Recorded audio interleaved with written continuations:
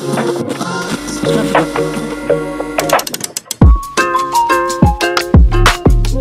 y'all, Dave Epp here with Epp Foundation Repair. And today we're going to talk about ceiling cracks and when should you worry and when should you not. So we're on site today, we're in a home that we actually are getting ready to, and we're kind of starting some push piers on. And I kind of wanted to walk you through a few cracks and different types of cracks to look at, ceiling cracks. We actually, this one here, you can see that the homeowner tried to patch this a few times and it kept moving.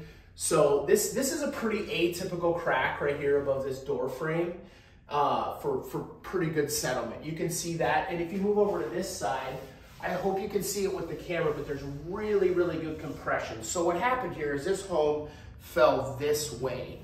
And I talked about ceiling cracks. You can look up here and you can really see that this ceiling has popped away there and it's opening up. And there's a beam that runs across here. Part of it's exposed down, and so you can see the cracks that are coming off right here, the small hairline cracks, and then some really good drywall separation and big cracks there. So when should you worry? I would say if you have a really small, just kind of looks like a drywall, like a 1/16 of an inch, little bit of crack in drywall or a seam, that's pretty normal. But when you start looking at things like that, where you get separation and you've got other areas, maybe you've got a crack in the ceiling, you've got one above the door and whatnot, you got some compression, you probably have an issue going on of some sort. So you just want to look for, other areas. If it's just a small little crack in your drywall and your ceiling, maybe not an issue.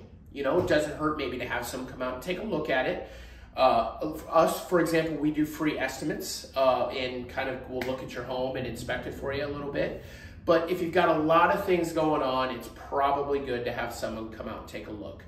I hope that helps with you understanding ceiling cracks and cracks in above doors and windows. So again, this is Dave Epp with Epp Foundation Repair.